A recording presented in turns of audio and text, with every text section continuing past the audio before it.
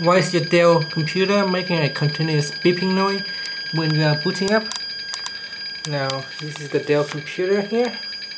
As you can see, the speaker is making a continuous noise when I boot up the computer. This is a problem that mostly involves a keyboard. If you can see, I press on the keyboard key. The problem goes away and the computer boots as normal. So if you replace your keyboard with another one, so I'll get another keyboard here.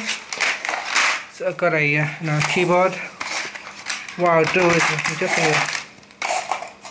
you can see here when the computer boot up, it's got all these keys running. Shouldn't be really have a running key continuously, so something is wrong with that keyboard. So what I'll do is I'm going to turn off the computer, and I'm going to replace that keyboard with this one here.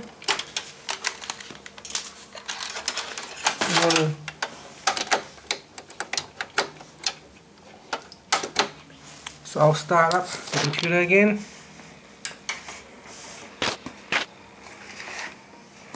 This time I have this keyboard in, so the computer start up.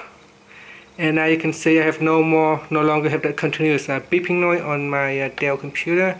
So the problem is related to a keyboard, so a faulty keyboard can cause that noise. Thanks for watching this video.